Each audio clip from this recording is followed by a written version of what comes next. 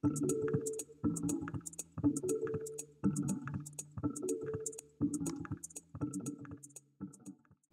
wanted to see whether the groupings that we saw on our PCA results can be translated into clusters by clustering that correspond to the labels of our crabs that we've collected.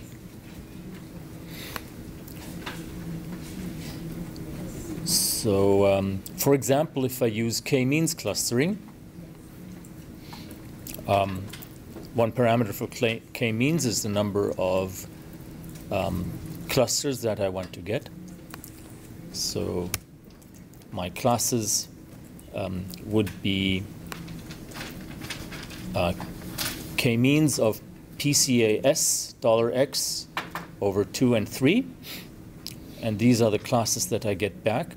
Now, if I suspect that my clustering was successful, I would expect one class to be exclusively in the column in the rows 1 to 50, the next class exclusively in the columns 51 to 100, and so on. So I can just plot that. So what this plots now is the value of the clustering vector, i.e. the index, which is a number between 1 and 4, as a function of the row index. So I do actually see that, somewhere my first 50 have been preferentially clustered into cluster number 2. My next 50 have preferentially been clustered into cluster number 3. My next 50 have been preferentially clustered into 4. And also some 1s here. And so the clustering was not perfect according to that. And the last 50 were also clustered into cluster number 3. So how do I interpret that? So remember, these were blue males, I believe, blue males, blue females, orange males, and orange females. So my clustering is doing very well, distinguishing males from females, but it does not distinguish well between blue and orange females. So I've used only column 2 and 3. What does it look like if I use column 1 and 2?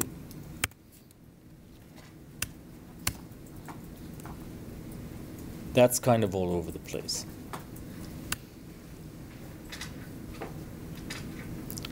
Kind of strange. What happens if I use, instead of 2 and 3, 2 to 5? So all of the columns. So now I'm adding information. Does that give me better clustering?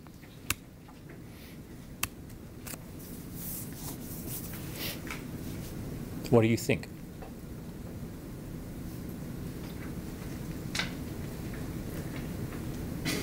Is that better?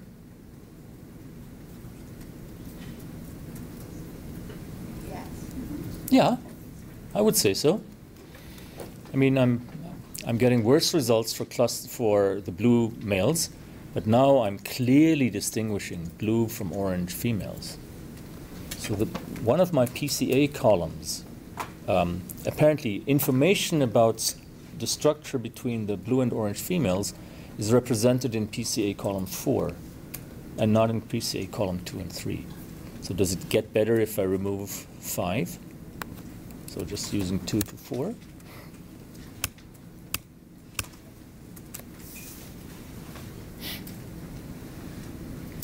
Not really.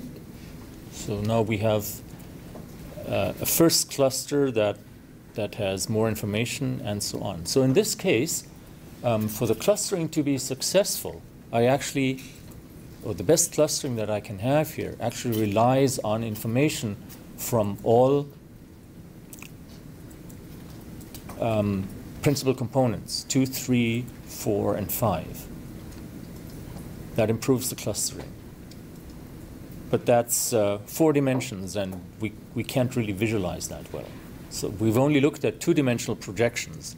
and overlaps. But in order to cluster, we apparently need more information. What happens if I use all of them? Then again, this is all dominated by the high correlation. So that gives me worse clustering. So this is clearly a case where removing the first principal component allows the data to be better separated. But other than that, removing additional principal components does not improve the results. On the contrary, it degrades the results. Now, is that the same situation for what happens if I use the TS&E? What does that look like?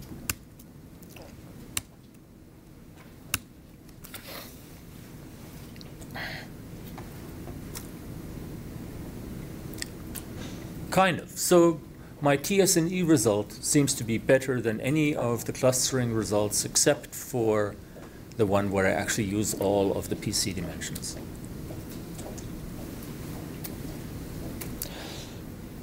So this is how we can start evaluating whether clustering actually works. If you have a sample with labels, then you can verify that your clustering algorithm builds cluster assignments that actually correspond to your biological labels. In principle, any kind of a project where you hope to do clustering and cluster analysis for this kind of work really relies on you validating your workflow first with something like this. If I were to study crabs and I wouldn't be able to get my hands on some curated samples with which I can test my workflows, I would always get clusters. I mean, you always get clusters, but are they meaningful? In order for them to be meaningful, you need some labeled data to compare this with. So develop your workflow on known data and then apply it to unknown data. You're not likely to be successful if you apply your workflow right away to unknown data and you have no good way of validating whether the results are correct. Yes? So I'm trying to wrap my head around a situation where I don't know my labels. And I know that you just said that you should always have a data set where you do know the labels, but in an example where you have 50 samples from a certain type of cancer and you're looking at it in an unsupervised way, either this type of analysis is meant to explore whether or not there are the high-dimensional data can cluster into something meaningful, but you won't know the labels. So the idea is that you are by doing the analysis. So Danielle has 50 cancer samples, and she doesn't know whether she can distinguish them. She does RNA-seq, probably. And now the question is, if I do clustering on that, how can I validate the result? Because there are no labels. Like, yeah, if I was going to see whether or not I should be using the principal components or a TC for dimensionality direction, and how many principal components to use. Yeah. So, well, if you were going to come to me in consulting this, the first question I would ask you, well, what are you going to do with the results anyway? How would you validate them in the future? Right? Is it just to make an informative plot that you're going to publish? Or is this going to have some consequence? Are you going to follow up on it? If you say, well, yeah, we can follow up by doing a longitudinal study or whatever. Maybe you need to do that for a subset before you actually, well, longitudinal study. No, I'm not. Just wait a few years and use that. Look at your Cox plots. Another way to do it is find data from a similar situation where people had it. And then train your algorithms or develop your algorithms with that similar data set in mind until you know that all your code is correct, that you understand your parameters, you understand what variables you can use to reproduce that, then employ it to your actual data. But there's no statistical test to apply, like bootstrapping of some sort, in order to in your clustering or your. Well, this is kind of a segue to the next thing that we're, of course, talking about, and that's cluster validation. We can validate clusters. In the absence of biological knowledge, however, the validation really means mathematical validation. And that means, are my clusters well structured? Are there mathematical features that I can compute on my clusters that indeed show me members within a cluster are more similar to each other than between members of different clusters? And that's cluster quality metrics. So if we have a number of methods, we can ask, well, which one do we use? Which one is the best to use?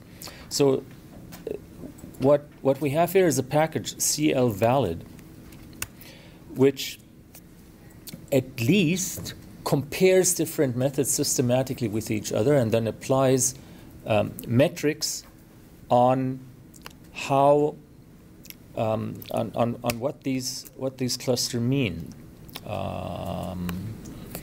So the vignette here for CL-valid speaks about validation measures that you can apply, internal measures, measures that reflect the compactness, the connectedness, and the separation of the cluster partitions, i.e. connectivity. Connectivity has a value between 0 and infinity and should be minimized, so that value should be as small as possible. Then silhouette width measures the degree of confidence in the clustering assignment. Silhouette width lies in the interval -1 to 1 and should be as large as possible. And the Dunn index is the ratio of the smallest distance between observations not in the same cluster to the largest intraduster separation. Has a value between 0 and infinity and also should be maximized. So you have these three indices that characterize, are my clusters compact, are they well separated? And it can also do a number of other things. So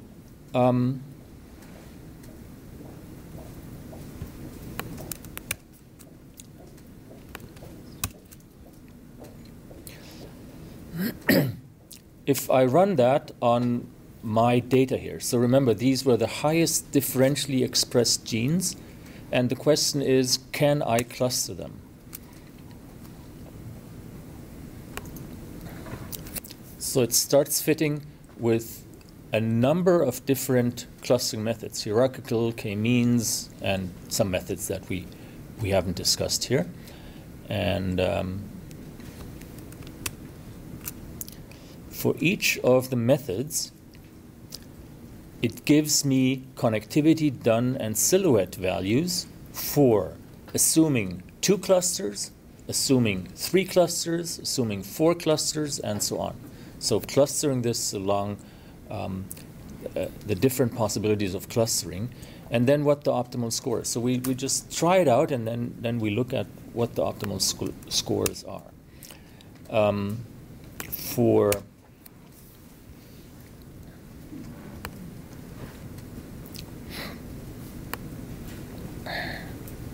the connectivity, we wanted to maximize that, right? Or should be minimized? I can't remember. Let me check back here. Connectivity has a value between 0 and infinity and should be minimized. Okay, so what I see here is that the clusters as the clusters get higher, usually the whole clustering gets worse in terms of the cluster metrics, and the model algorithm is the worst of them all. Hierarchical clustering seems to be performing the best overall, along with Agnes clustering, which seems to have the same values. So that's kind of, that tells me my data don't really cluster well. The best cluster that I can get is all of my data in the same pod. If I consider done,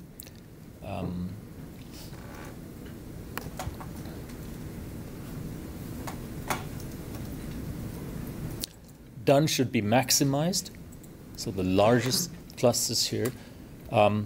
Again, hierarchical, and Agnes gives me the same.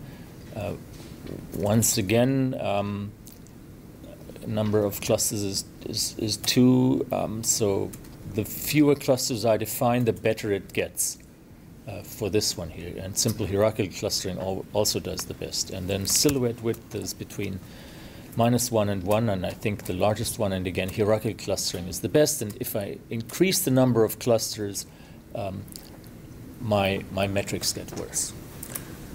So this is an example where I would be cautious about using clustering in the first place. Or it would say the data that I've collected, i.e. the expression profiles, does not support clustering here. Is that something that I'd expect? Is that just due to the vagaries of the clustering algorithms? Anyway, that doesn't work well. I would expect clustering to work a lot better if I apply cluster valid to our TS&E data. Oh, why not just run that? Should be easy enough to do. I hope I'm not going to break something again.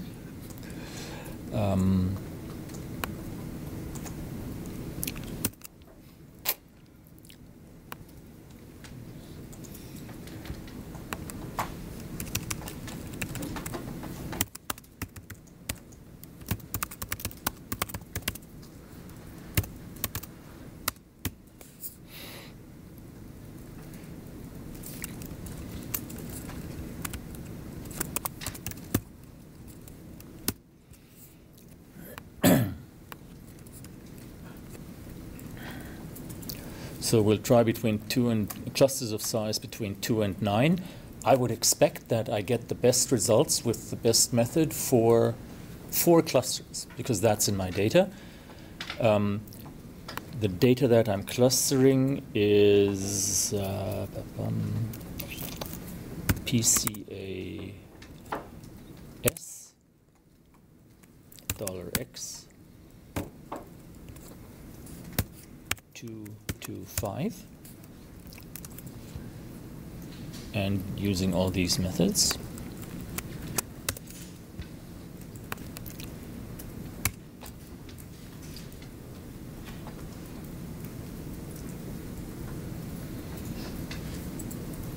Okay, never done this. I'm actually very excited. So what do we find here?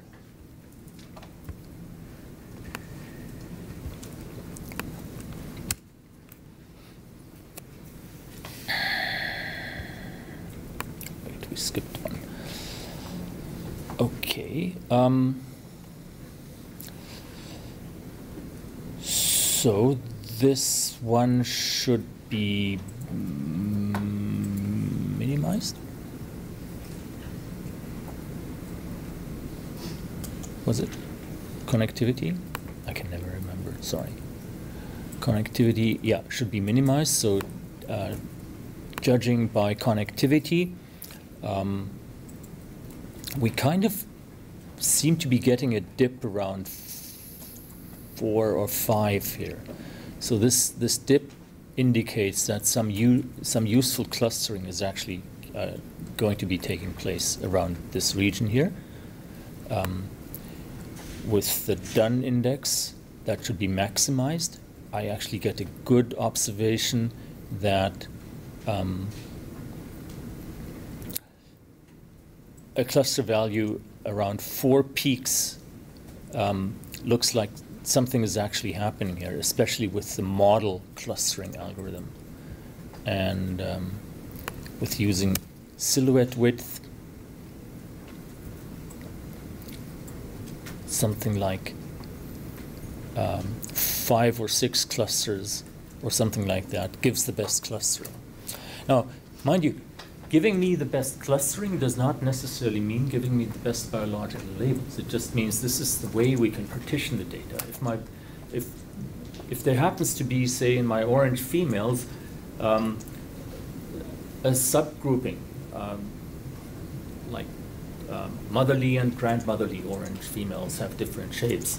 The clustering might pick that up, but I would not have it in my labels, right? So, calculating cluster validities is also easy. Interpreting them is like anything with your data, something that you need to give a lot of thought to.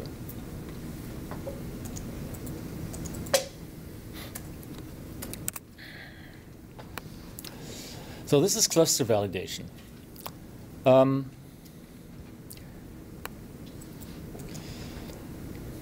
Now I've mentioned TS&E. I would like to apply TS&E briefly to our expression data, because I'd like to pick up on this question. We have many plots on many points on our dots, and often we need to identify them. And I'd like to show you a few strategies to do that.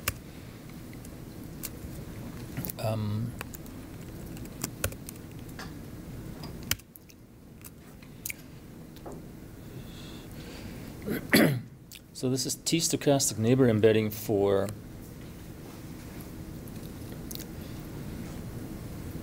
the cell cycle data.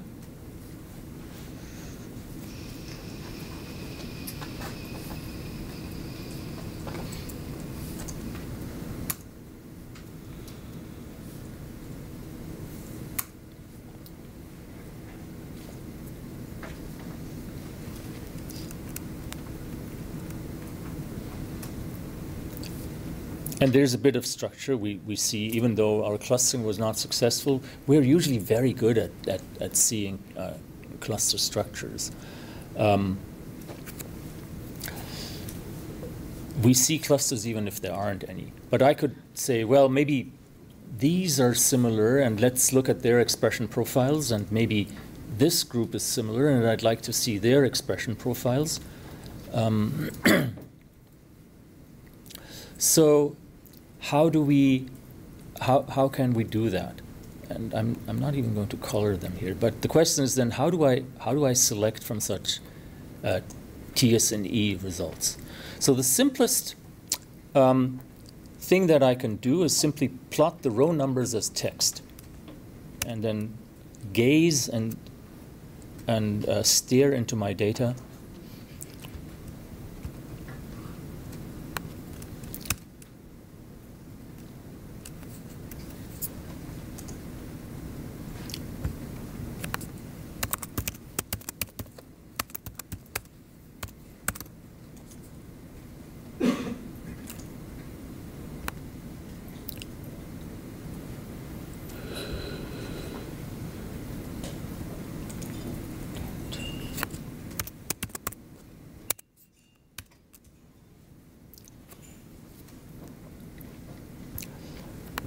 And plot them as text.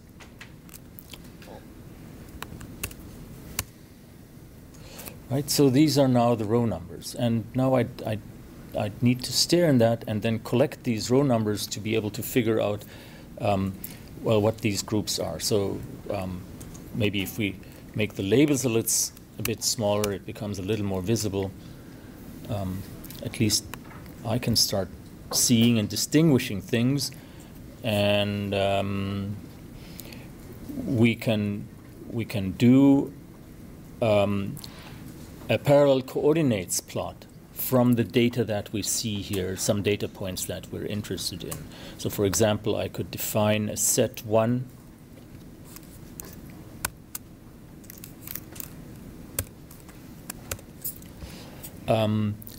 that I see here, 157. And I see row 74 and 223 and 219. And then I could say, well, some others are around in this region. Let's see if they're similar but different. 180, 110.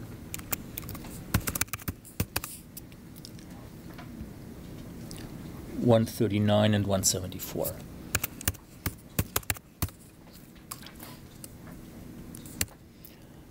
and then finally maybe take a few from this cluster down here as selection 3, 107 and 61, 194, 209, and 208.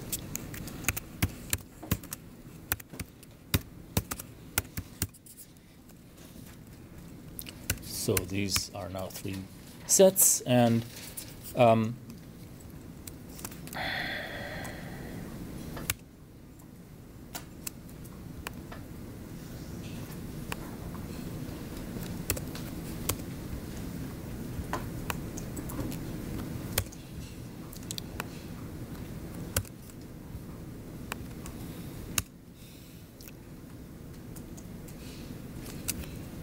God.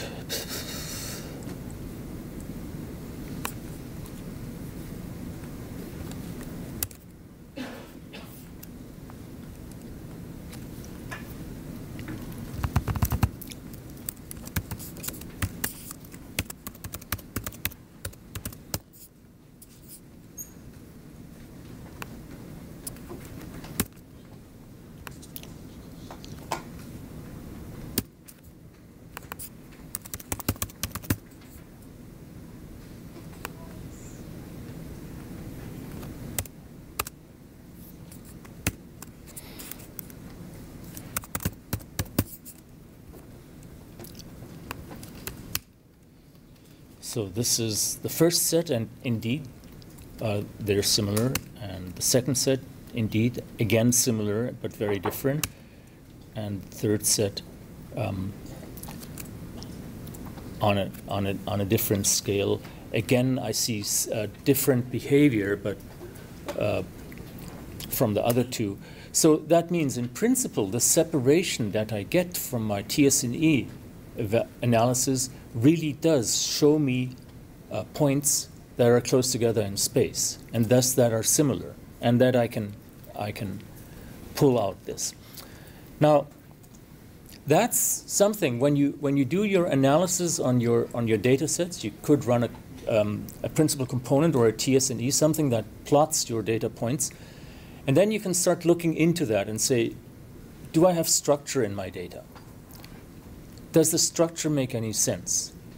Is it reasonable to see that my sample number 1 and my sample 17 kind of look similar? Does that they're close together on these plots? Is there any biology that would indicate that perhaps that indeed might point to a cancer subtype or something like that? But of course, if you have a large number of samples, just staring into these things would be very tedious. So can't we go in there and is there not an interactive way to identify points from plots? And yes, there is, and I'd like to show you that. So basically, there are 2 functions that we can use, identify and locator, and they give us interactive ways of using the mouse to identify points in the plotting frame.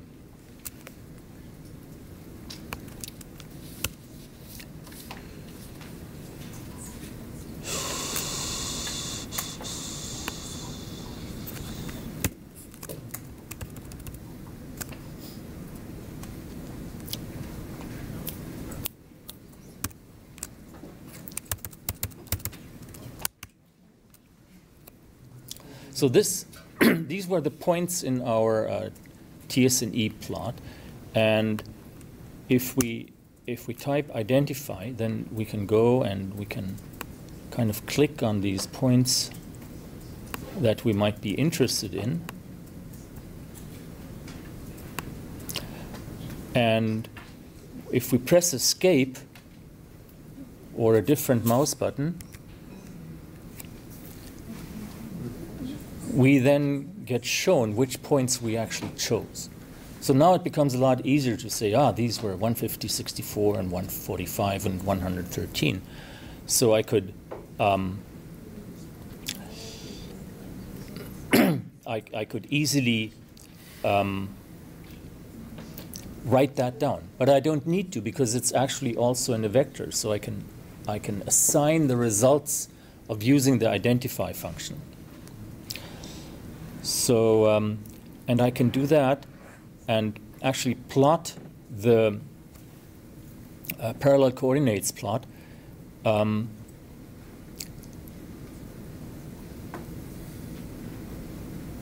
in a separate window. So open a second graphics window. So open a new graphics window here, and I store its ID. I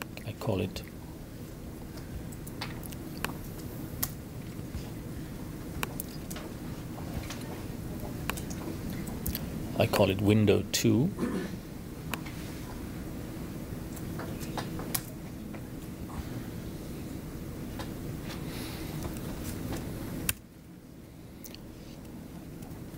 And there's something called focus. Initially, when I open a window, focus turns to that window. So if I plot something, it arrives in that window. If I want to return focus to my original plotting window, I need to say device set window 1. So with device set window 1 or window 2, I can address plotting in one window or the other window.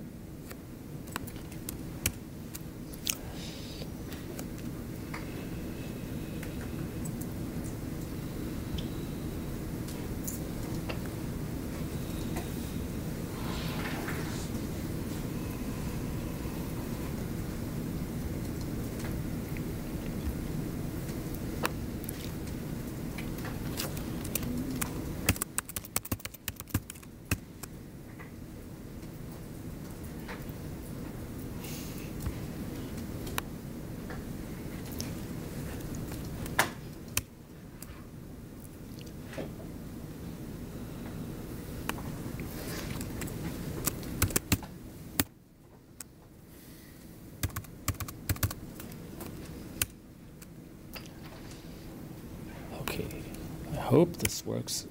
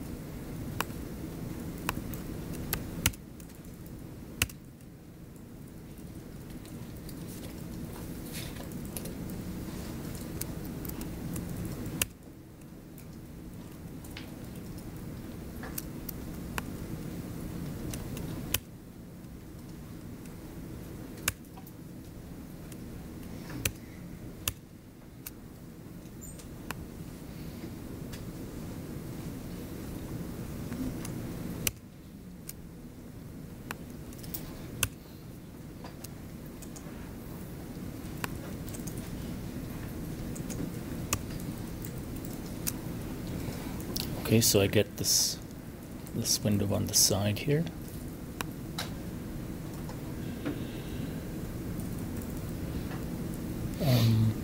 For example,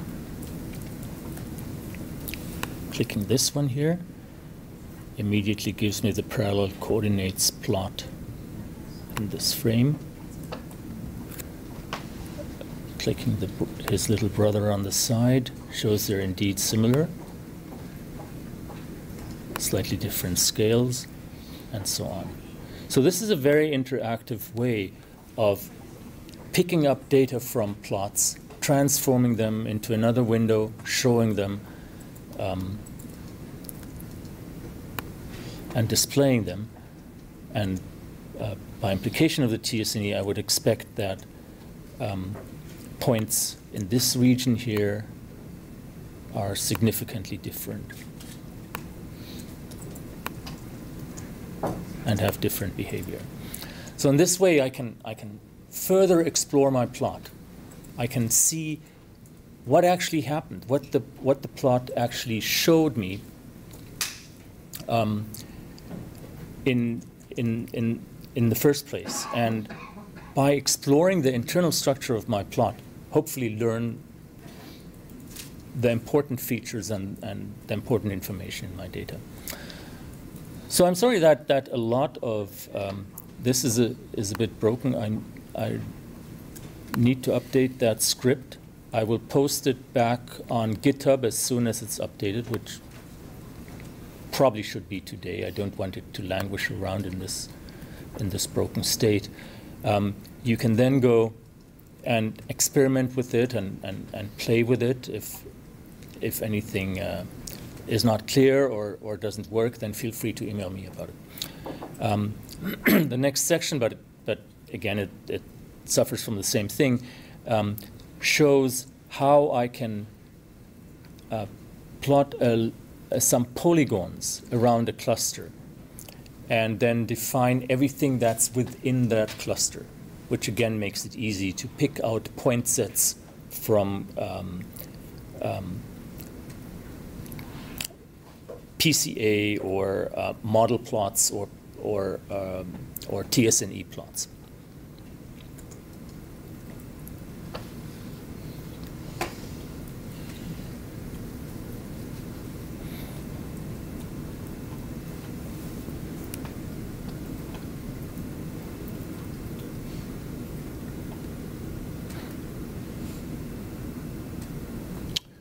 Good. So as far as the clustering is concerned, I would like to leave that for now and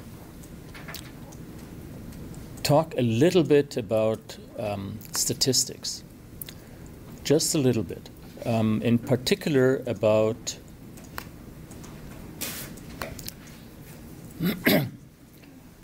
the one question that obviously haunts us after we've done our exploratory data analysis, and that's the question, is any of this significant?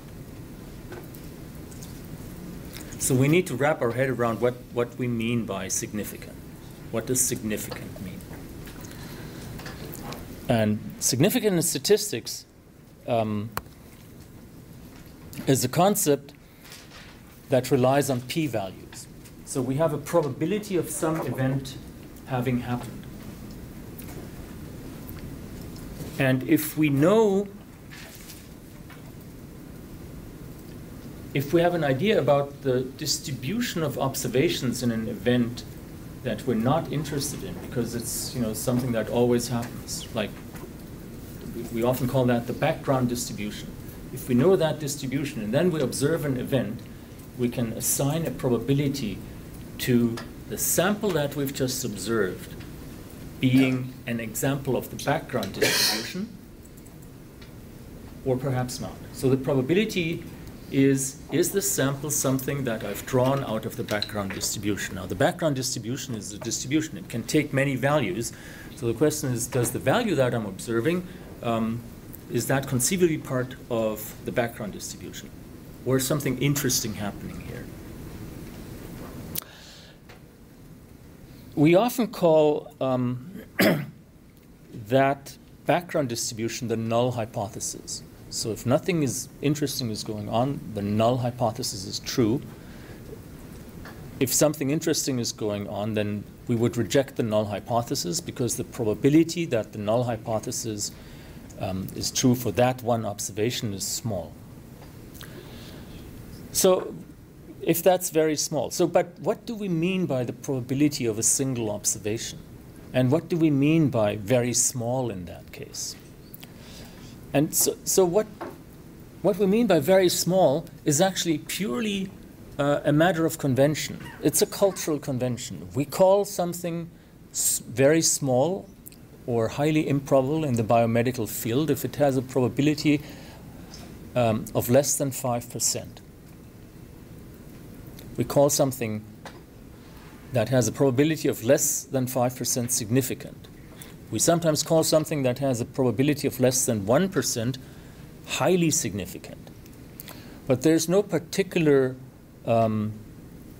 reason to assume that 5% is better than 6.237% to characterize what we are interested in, or that 1% is better than 0.83%. It's a cultural convention. However, it's a cultural convention that's widely adopted, and if you use different levels of probability to call something significant than 5%, you will have to have a lot of explaining to do to your manuscript editor. So, but that's actually, it means 5% is just the value that the British statistician Ronald Fisher happened to propose for this purpose in 1925. And incidentally, so this is almost 100 years ago, incidentally, Fisher himself then later said, well, maybe that wasn't such a great idea.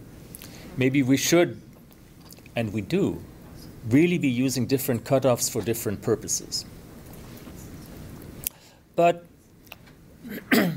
what's also really important is that this refers to a background distribution. It doesn't tell me whether an alternative hypothesis is true. It only tells me, or specifically it doesn't tell me which alternative hypothesis might be true. It only tells me something about whether the null hypothesis might be false. So what do we mean by the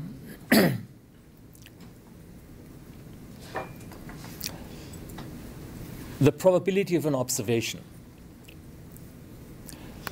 So assume that I pick a random number with the random number generator for normal distributions, i.e. the Gaussian distribution. I pick one number x. This corresponds to one observation. And now I print my number x.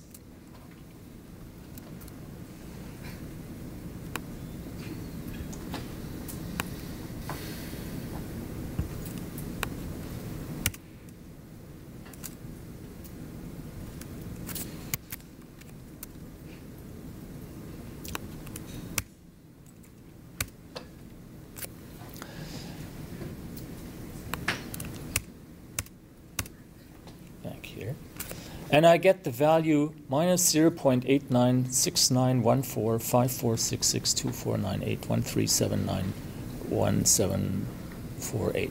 So this is one observation. What is now the probability of that observation? So this is what you're really talking about. You have an underlying distribution, you have a single observation. What's the probability of that observation? This is a small number, perhaps a rational number, or certainly a rational number because it's somehow represented in binary on my computer. The probability of that, if I extend the number of digits to infinity, is actually 0.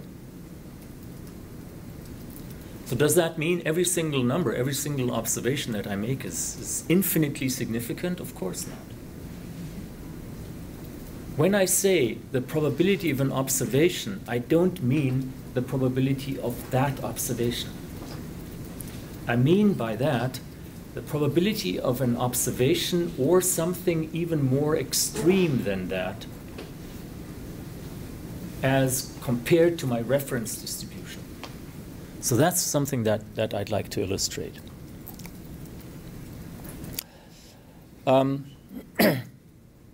Let's first draw 1,000,000 random values from our standard normal distribution. 1,000,000 values, instantaneous. And let's look at what the distribution looks like by looking at this histogram.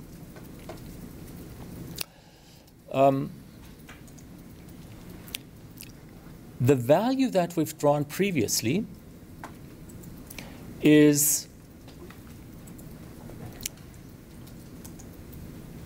still this one number. And we can say, well, where does this number fall on that distribution?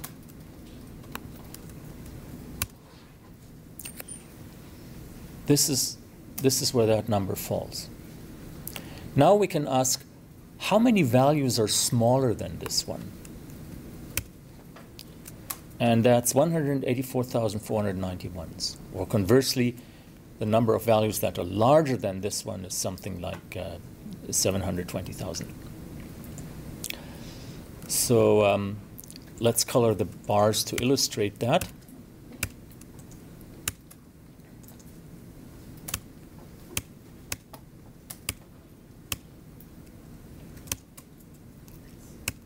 And this was our red line.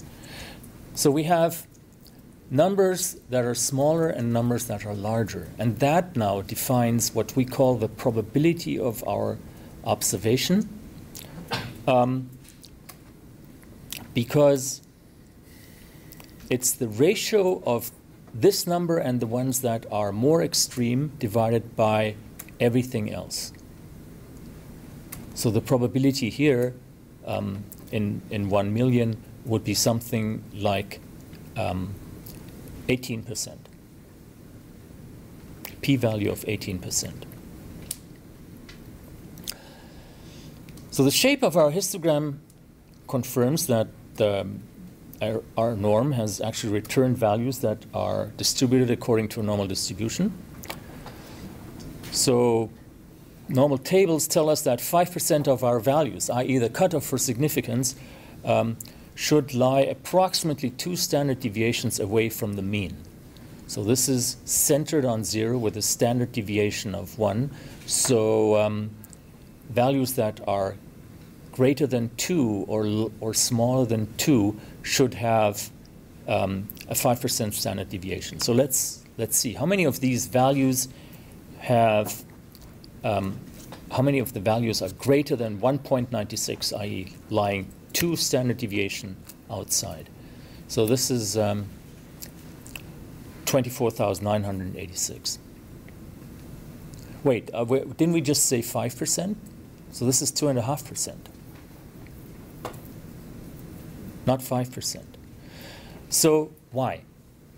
Well, what you have to consider is whether we're doing these comparisons in a two-sided way or in a one-sided way.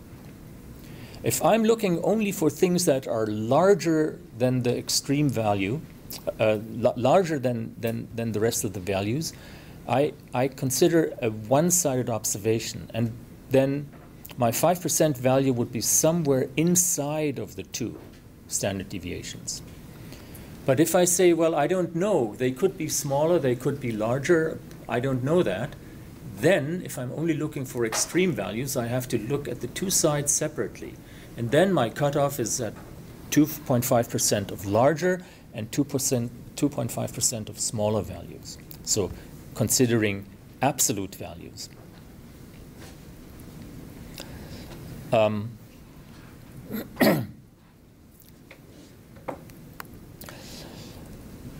So I can use quantiles to count how many values in my distribution are larger or smaller than a given value. So the quantile for probabilities that are at the 0.95 boundary is the number 1.6449 or something like 1.65, 1.645. And if we actually calculate the sum of these quantiles at that level of 0.95, we get 50,000 as expected. So this is how we can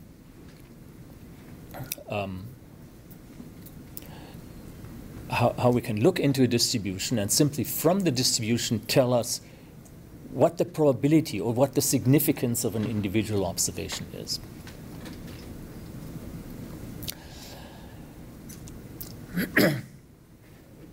Now, if we know a functional form for our underlying distribution, because there's a mechanism, a well-understood physical mechanisms over which we can integrate, then we can approximate these counts as areas under the integral. So the integral of the function on one side of the cutoff divided by the integral of the entire function gives us the probability.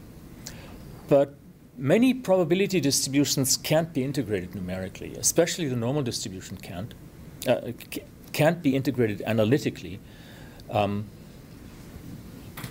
the normal distribution can't. So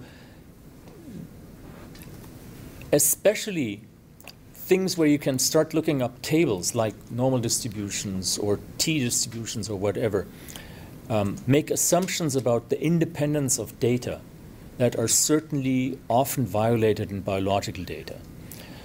So whether it's even possible to come up with a good description of the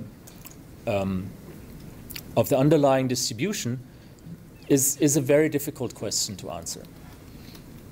But we need it, because if we don't have an idea of what our underlying distribution is, we can't even say whether any value is significant. So what comes to our rescue here is something that we call empirical p-values. So we can often simply run a simulation, random resampling, or doing a shuffling or a permutation, and then count the number of outcomes, just as we did with our norm value. We have a large number of simulated outcomes, and then we can compare one observed outcome to that and ask, where in that simulated distribution does this lie? This is absolutely correct. This is perfectly fine statistics. Mathematically extremely simple. It's just a counting statistic. But of course, conceptually, not simpler than applying any kind of a very refined statistical test. Only now the conceptual burden goes into your simulation. But that's a lifesaver, because you know a whole lot about that simulation. You can bring all your biological expertise into the simulation. You can say that I have a bias because many of my patients were smoking, or this is a mouse strain that has a known risk factor for cardiovascular events, so I can take that into account. And then take anything that you know about your data, put it into a simulation, and then ask, what does the null distribution look like? These are things that take creativity and how to build your simulation, that take a lot of insight. Once you build your simulation and synthetic data, validate them well. But they will allow you to make quantitative statements about your data in situations where you simply know that using a standard statistical test will fail, because standard statistical tests have assumptions that you can't guarantee about your data. Most importantly, almost all of them require independence of your observations. So here's an example. Assume you have a protein sequence.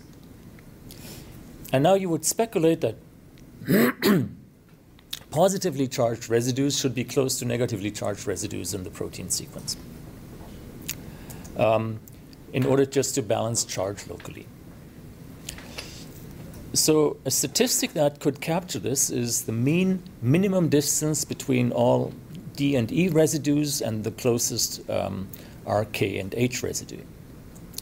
So let's take a protein sequence. This is a yeast transcription factor as a string, and I split this string into individual characters. So I have, we talked about sequence strings quite a lot.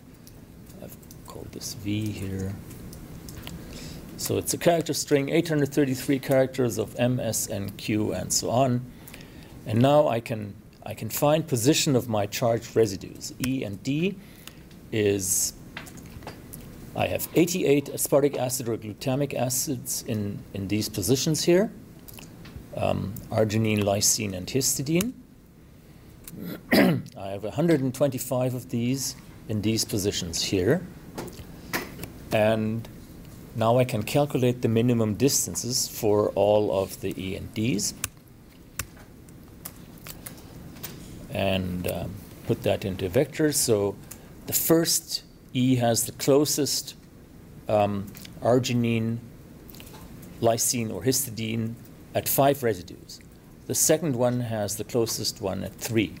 The third one has a neighboring arginine, lysine, or histidine. So now I would speculate that this number is smaller than I would expect by random chance because of local balancing. So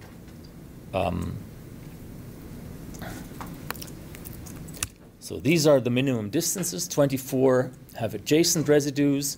The largest distance I observe is a separation of 28, well, and so on. So the mean separation here is 4.1. So on average, the separation between charged residues is 4.1 apart. Now, is this significant? I wouldn't even know how to begin to phrase a question like this properly into a statistical test. Lauren, what would you think? Do you think you could do this by, applying a hypergeometric distribution? I'm sure. I would have to think harder about it. I think I would need to think really, really hard. Yeah. Much harder than my very poor background in statistics would make reasonable. But we can do this by simulation. We don't actually need to think. We can let the computer just try. And that's really easy to do. So first of all, we take whatever we've done above and combine that into a function so we can repeat it many times over. And when you say significant, you mean here, what's your null hypothesis, right? Like what the 4 that you're talking about. yeah, exactly. What's the null hypothesis? So the null hypothesis is that, in an observed biological difference, in an observed biological sequence, this is different from a non-biological sequence on which we had no evolutionary pressure.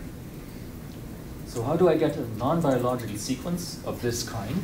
Well, I can take my original sequence and shuffle it. So I have the same, I don't have a bias from selection of more or less arginines or lysines, which is an important factor because, the denser they are, the less the mean distance becomes. But all the correlation that actually says, have evolutionary pressure on local separation, all that correlation would be lost because now I'm shuffling things. There's no biological meaning in distances anymore. So that would be my null hypothesis. So that's my function. It just does exactly the same thing that I did before. I can execute it once on my sequence vector, confirm that executed on my sequence vector, it gives me the same result that I calculated before. And now I can produce a random permutation of my vector. So of my vector v, I make a random permutation v and get a vector w, which is now tkfn. So it's different. It doesn't start with methionine anymore, but it has exactly the same amino acids, therefore exactly the same number of lysines, arginines, histidines, glutamic acids, and aspartic acids. And I can apply my function to that. And I find, okay, 3.273. So that's actually less than what I saw before. And so let's do this 10,000 times. For n equals 10,000, I make myself a charge separation vector of 10,000 numeric slots, and I repeat the whole thing 10,000 times. It takes a few seconds to compute, and I can look at the histogram. Now this distribution here corresponds to my null hypothesis. This is the background distribution. If I have a sequence of that type, my underlying distribution of charge separations in a shuffled sequence looks like that. And so where's our observation here, the one we have in our actual biological MBP1 sequence? This lies here. So now I can interpret my hypothesis based on this observation. Contrary to my expectations, the actual observed mean minimum charge separation seems to be larger than what we observe in a randomly permuted sequence.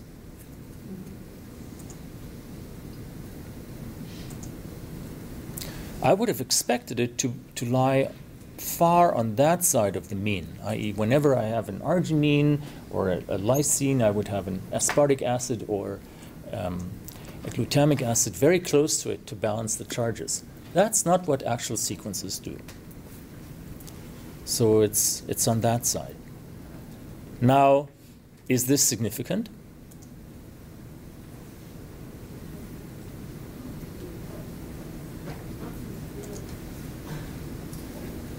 How do we now determine whether this is significant? Take the sum of the probabilities of the histogram from 4 to infinity, which is like the largest value, and divide it by the entire sum.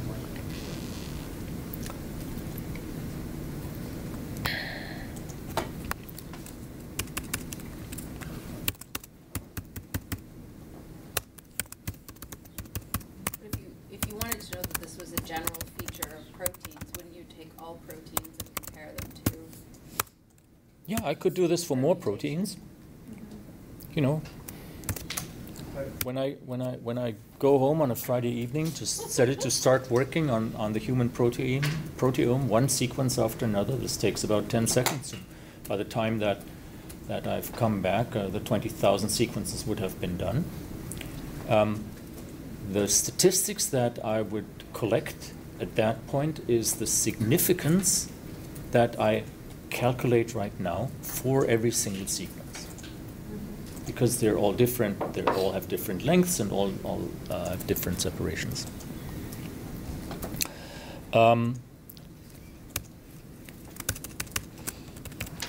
So, calculating this for one, I have this vector, what was it, CHS, 10,000 samples. These are the values. We saw the histogram for that. And I have my single observation V. No, V is the sequence. What was my single observation? I'm slowly losing it here. Oh, well, simply the result of this here. Charge separation of V. Let's call this ops.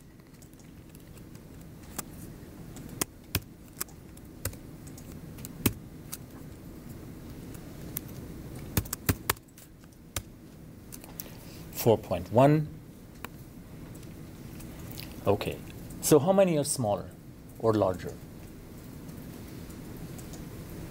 What's the expression I need to write? Counting, you just have to count the number of bars. So like I'd still be here tomorrow if I do that. Oh, yeah, I need to tell R to count it. Yeah. Yes. So Okay. Sum of. What's the name of the vector? The vector was CHS. Greater than.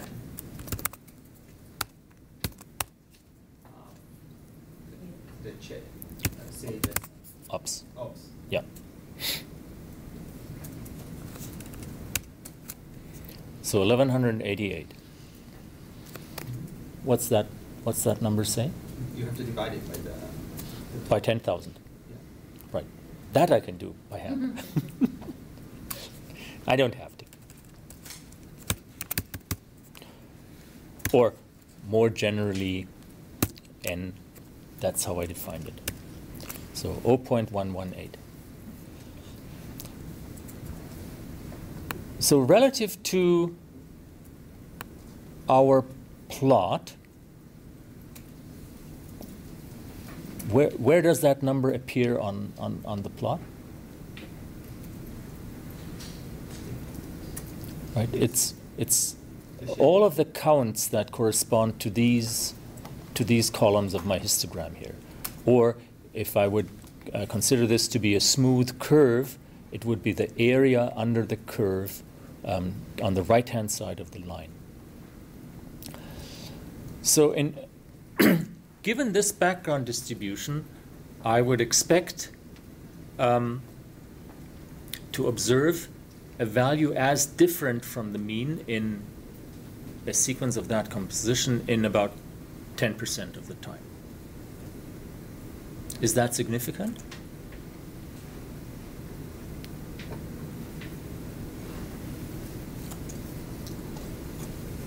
Not if you use the 0 point like that. Not at the generally agreed upon cutoff. And if we then start saying approaching significance or almost significant, there's a very funny post somewhere where somebody actually collected from his experience as a referee all the linguistic contortions that people were using to wheedle their way out of that. Their data was not actually significant. That's very funny. So, not significant. So it's an intriguing result. It certainly seems to contradict our initial hypothesis that the charge separation is close. Perhaps if we do this more times on different sequences, we see a trend. Perhaps we see that that trend would be different from random if we average it over many observations. But this one in and of itself perhaps would warrant further follow-up, but it is not in and of itself significant. Now what you have to realize, however, if the very same thing from just a few tweaks in the sequence would have turned out to be on the other side of 5%, it would not necessarily mean that, you know, now we have to rethink our biology. We still need to follow this up. So we don't blindly trust your significance levels based on p-values. At least this very simple approach of permutation testing or simulation testing or in other way calculating empirical p-values allows us to make quantitative statements like that about biology that is, you know, otherwise very, very hard to understand.